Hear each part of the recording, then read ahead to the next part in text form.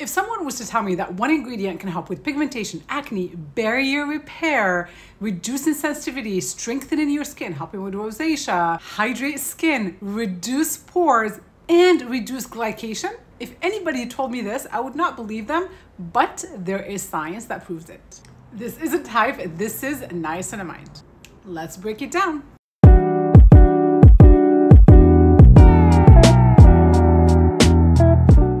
If you're new here, hi, my name is Nadia researcher and founder of the beautydoctrine.com with 3 decades nearly in the beauty industry. I helped grow global brands, but I had to leave the beauty industry because it was all fluff. It's all marketing. And now I'm digging really deep into the ingredients, into the root causes of aging, and educating consumers on how to fix them from the inside out and the outside in. So excited for today's topic, niacinamide. If it's not in your skincare routine, you're absolutely missing out because everybody should be using it, but we need to use it right because it can be sensitizing for some of us.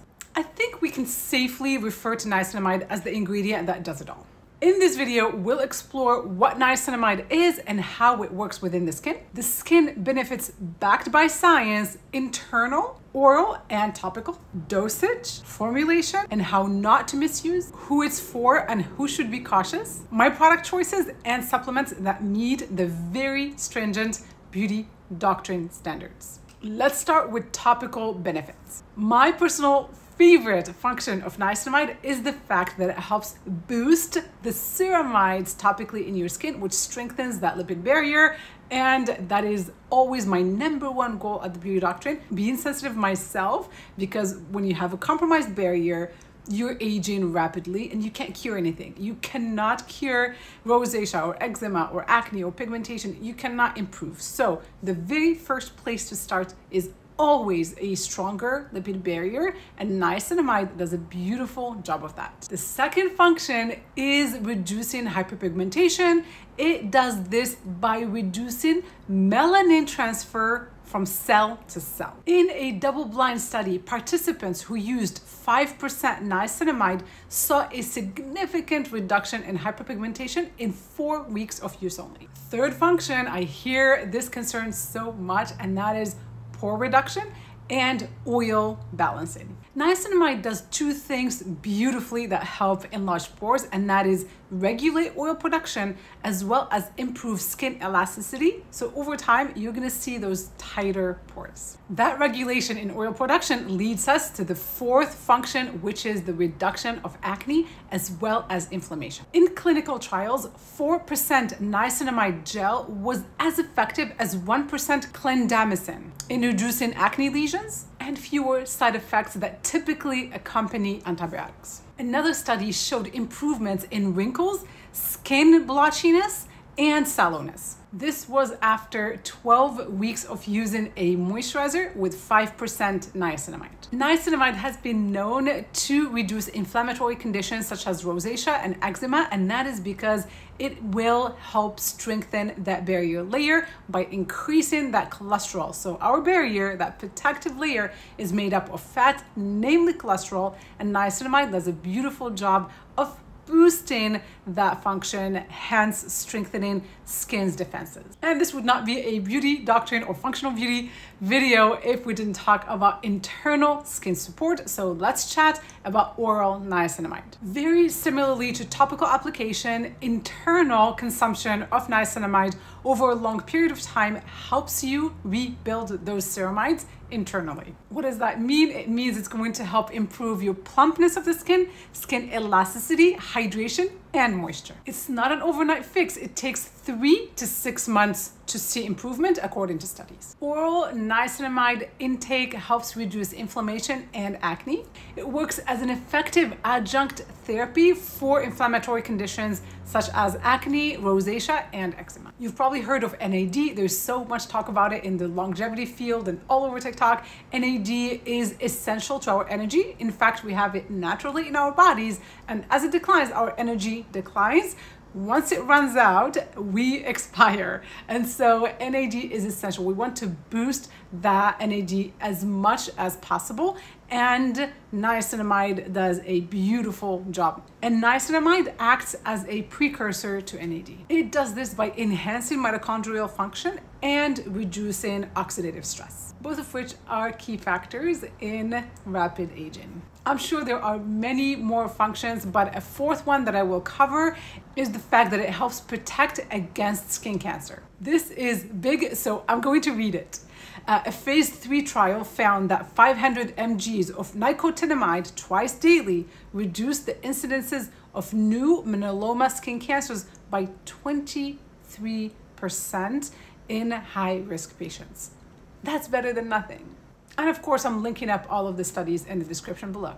Now, let's talk about dosing. A generally safe recommendation is 500 mg twice a day. Always want to take it with food. And if you have any pre-existing conditions, especially liver issues, please make sure to consult with your doctor before taking any supplements, not just niacinamide. Now, let's get to the part which I'm sure you've been waiting for, and that is actual recommendations. If you didn't know, I left corporate America in the beauty sphere to curate the healthiest product selection possible for consumers, and you can find that on the beautydoctrine.com. I am so happy to have found quite a few niacinamide based products. I'm just going to highlight a few here, but if you just go on the beautydoctrine.com, just put the word niacinamide in the search box, you'll be able to see every single product that contains this ingredient.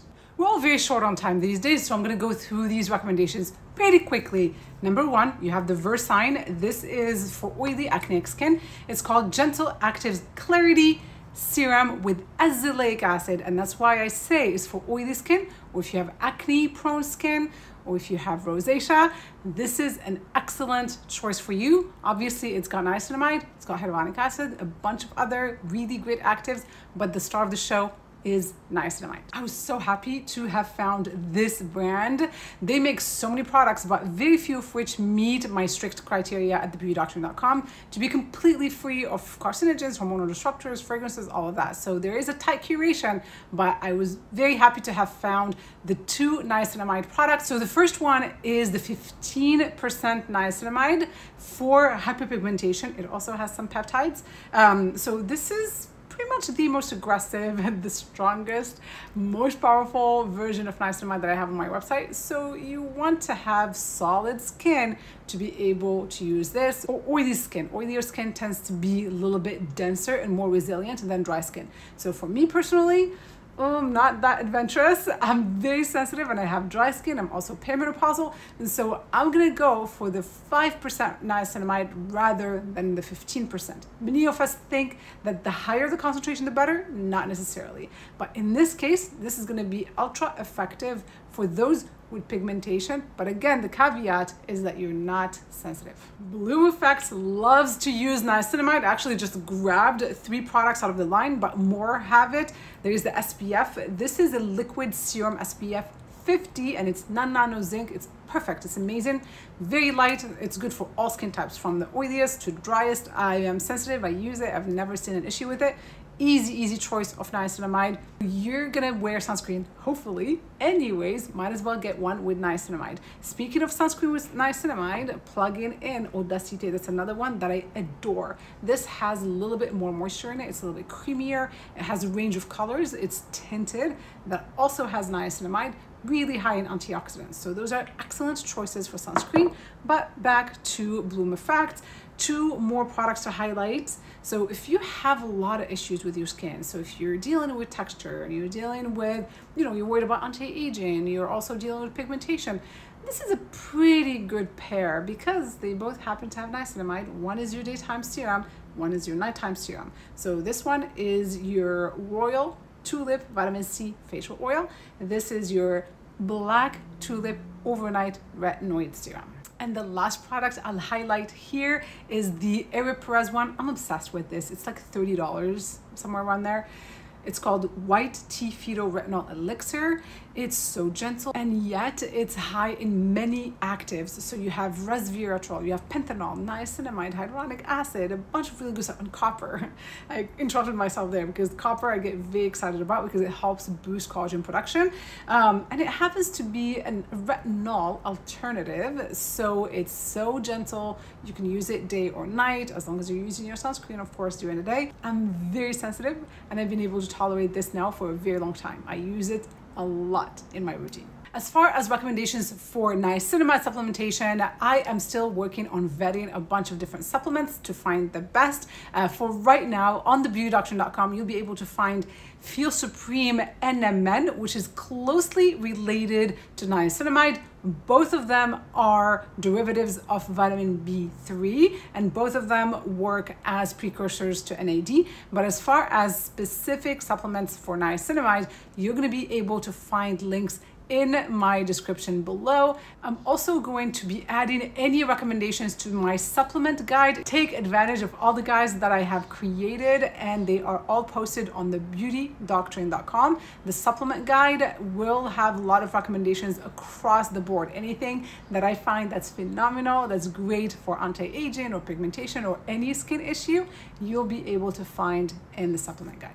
Now, back to topical niacinamide. The number one mistake I see is that people overdo it because we have a culture of if you do more, you'll get better results. And that is one of the biggest mistakes that people make. Niacinamide is still an active ingredient. I love it. And I've seen a lot of really good data around that 5%. And so again, I recommended one with 15% with a lot of caveats. So make sure that you are going with 5%, even 4% if you have a compromised barrier layer, and it's better to go slow and steady with the skin versus shock it.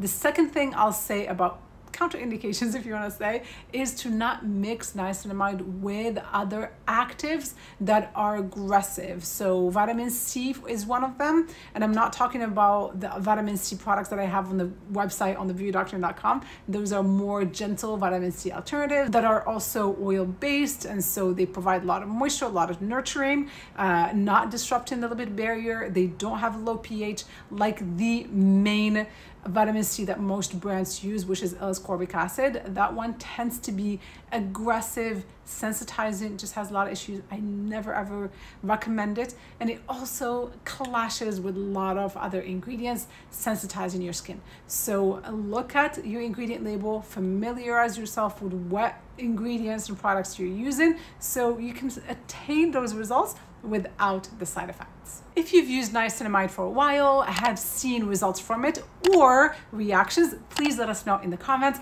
The comment section is where we all get to learn from each other's experiences. And that's a wrap for this video. Until the next one, be well, be safe, be beautiful, take care.